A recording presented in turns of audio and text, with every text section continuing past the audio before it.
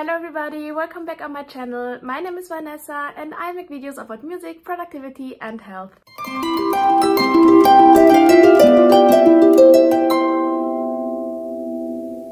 In today's video I want to talk about repertoire, how you decide on repertoire and how you can find repertoire to play. I personally never had the problem that I didn't know what I want to play or what pieces are out there for harp, because I'm quite a nerd in this thing. But I had a conversation with a friend recently and she had this problem, and I thought I might share my tips and tricks how I decide on repertoire and how I find my repertoire. One thing that really helped me was when I started my studies, I did a list with my teacher. And we listed all the pieces that are standard repertoire for harp. And from that list, we picked every semester a new piece. So I had to learn the standard repertoire for harp, but I could also make my own choices, which were not the standard repertoire. But I would recommend for everybody to write a list about the standard repertoire of your instrument. I know for some instruments that's more complicated, like piano, violin, because you have such a great range of repertoire, but for other instruments like harp or trumpet or clarinet, it's easier. What do I mean with standard repertoire? It's normally the pieces that get played very often in the concert landscape and the pieces that are often asked in orchestra auditions, for example, as a solo choice, or often in competitions. I know for piano, for example, they always ask like a classical sonata. You can write down the classical sonatas that you like, for example, or they ask about the Chopin etude or like generally about the etude. You can write down also these, or they always want something from the Baroque time, so you can write that repertoire down.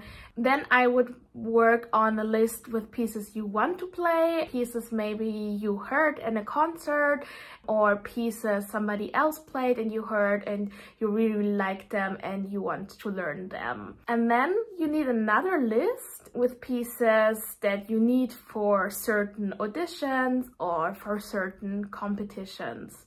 So you should have now 3 lists: the list with the standard repertoire, the list with the audition competition repertoire, and the list with the pieces you want to learn. So when you plan or decide on your repertoire now, I would see how much time you have and also what is very urgent. So if you have an audition coming up which is very urgent, of course you will learn the repertoire of the audition or the competition, but otherwise I would prioritize the standard repertoire and then the list with pieces you want to learn, and then you can choose different pieces from all the lists, and I think that makes a really good mixture of your repertoire. What I also would have in mind, of course, when you pick your repertoire is that you always learn something from different time periods. That's just because it's always asked in auditions and competitions that you have something from different time periods. When it's after your studies or you don't care about that at all, don't worry. That's just a personal tip from me. If you don't know anything about repertoire or you're searching for a very special repertoire, I can recommend doing some things. First of all, you can look up if there are any ensembles or any artists that released CDs in the past. You can then also listen to the pieces, which is very handy, and you can have an impression like how to build your repertoire around a piece, for example, or what pieces fit in or fit with this piece together, which I find very, very nice. Then you can also browse in the library, of course, for repertoire if you have a music library, or you can also see on IMSLP, that's an online library for music scores. They have a lot of scores online, and you can see all the composers with the works. And what you can also do is that you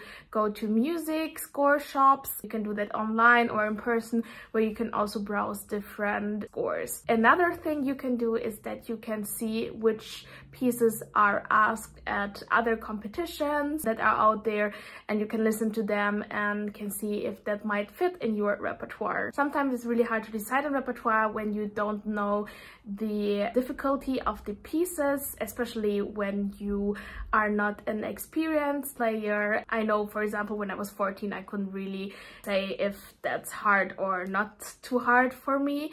I would in that case ask my teacher, of course, but if you want to have a browse on your own, you can see online the ABRSM lists. If you know your ABRSM level, and then it's very easy. You can just see the pieces that are in your level. When you don't know your ABRSM level, then you can see if you maybe played a piece already on that list, and you can orientate yourself on that. And what's also very practical is that there is also the Literaturliste von Jugend musiziert. That's the German youth competition online for every instrument, and they have, I think, 5 different difficulty levels, and they also have a very great overview over the repertoire that is out there. I hope this video was helpful for you. Don't forget to subscribe to my channel that you don't miss any further videos, and I will see you in my next video.